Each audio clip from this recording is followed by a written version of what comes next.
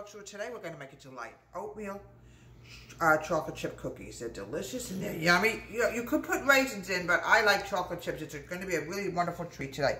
So we're going to, I call this my vanishing oatmeal cookies because believe me, it'll vanish in this house. 3/4 cup of brown sugar. Make sure, folks, it's light brown. I always, certain things you have to add the light brown, and other things you add the dark. And I also, okay, and 1/2 cup of white sugar. You need both kinds of sugars in this, all right? Now, I always keep it unplugged because Mittens is a little hyper today. We're going to cream this together with the 2 sugars.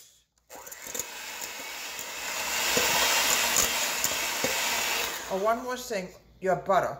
1 stick and 6 tablespoons of unsalted butter. Yeah, Mittens is a little hyper today, so you can see her. It must be the cold weather today. Mittens! Well, anyway, we're adding in 2 eggs.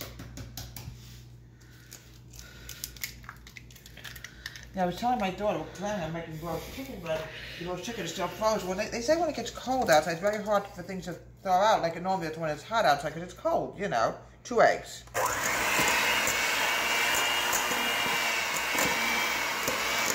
Adding in the other egg, then I'm adding in my vanilla. Then we're going to go to the dry. Okay. 2 eggs.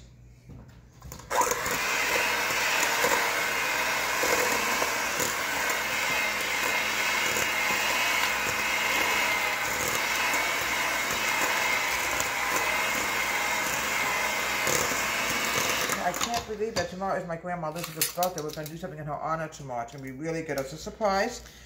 We're definitely filming something in her honor. Because she was a baker. Oh, was she a baker. 1 teaspoon of vanilla. I'm sure she taught me how to make these oatmeal cookies, because where else would I have learned to make them? There we go. I like to use any kind of cookie. It's pure vanilla extract. It's all natural ingredients. It smells good too. All right, we're going to mix this together. Oh, a little bit of salt. There we go.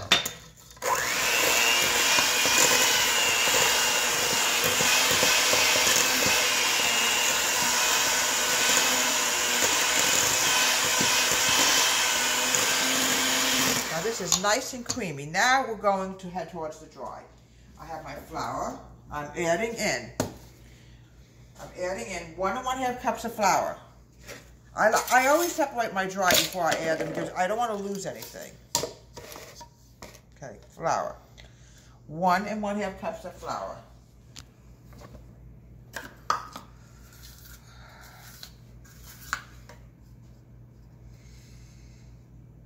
Make sure everything's in here. You want to have everything to the tape because you don't want something not coming out right with the recipe. Okay, we're going to put this over here. I'm now adding in my baking soda. I'm taking a teaspoon of baking soda. I'm adding in 1 teaspoon of baking soda. Let me wash the spoon off. I don't want to get any vanilla into my baking soda because then it will not come out. The next recipe that I choose to make. All right. 1 teaspoon of baking soda. This is a baking soda one. There we go. We're going to put this over here. Now, the next thing I want to add in is going to be my cinnamon. I'm adding in, so everything is out before we go into the cinnamon. I'm adding in 1 teaspoon of cinnamon, ground cinnamon.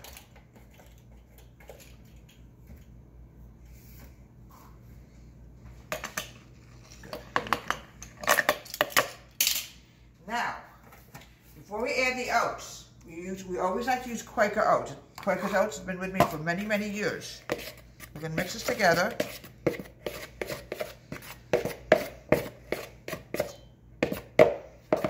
We're going to add it in here. Then we're going to go to the oats.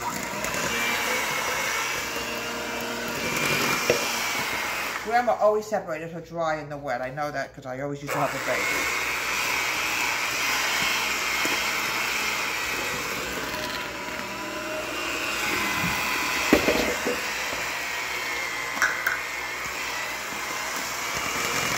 Okay, we're going to stop mixing now. I don't want to take a chance and mix any more and lose anything or have it stick to the beater.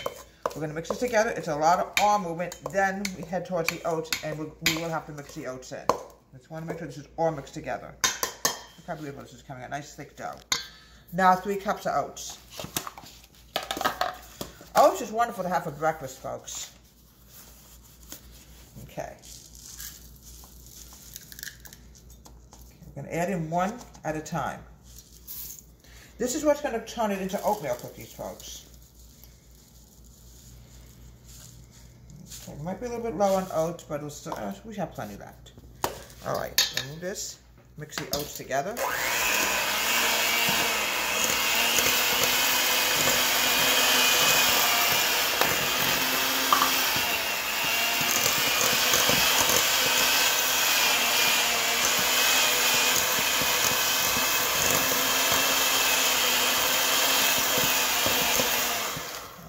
My caramel just added some more oats and 1 more cup. All right, now we're going to cover this up because, folks, we still have oats left. I like to use that for my breakfast, especially in the wintertime.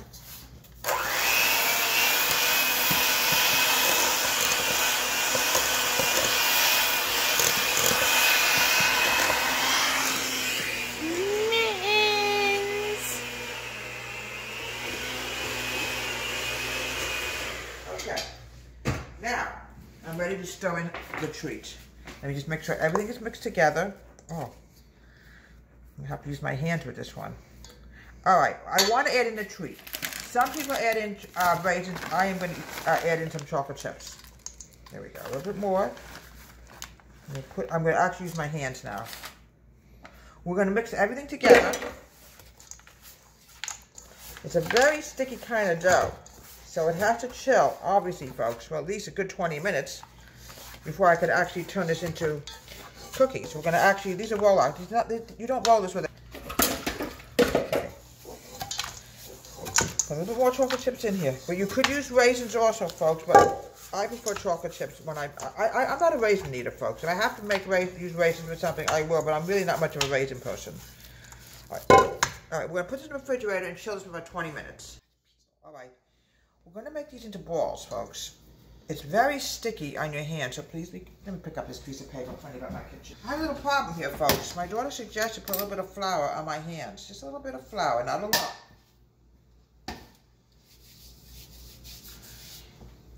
It's a lot easier to get the dough off your hands because your hands get very warm, folks, and it sticks, and we don't want to have any sticks. Okay.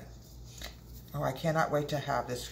Oh, I have to tell you something. I got into another show. This is all virtual theater. I'm doing A Midsummer's Night Dream. I'm playing the part of Master Seed and Stivlet. It's 2 characters in a Shakespearean play. I don't know when it's going to take place. Believe me, I will let you know. I think the first one that's coming up is going to be Cats, and I'm playing the villain in that one as well. I don't know if I'm actually the villain in the show. I don't think so. Every show has a villain. Did you know that? Yeah, every show that I've seen, it has a villain in it. There's always a villain in every play. Okay.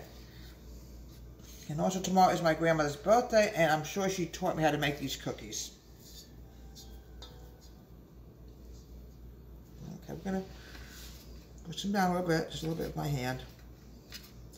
If they want to go down really, folks, here we go, a little bit. A little bit. They're gonna spread. And they're going to be nice and soft in the middle and crispy on the outside. All right, we're going to pop this in the oven and bake this for a good 5-10 minutes. Delicious oatmeal chocolate chip cookies, and this is definitely in honor of Midsummer's Night's Dream, built to be cast in that show.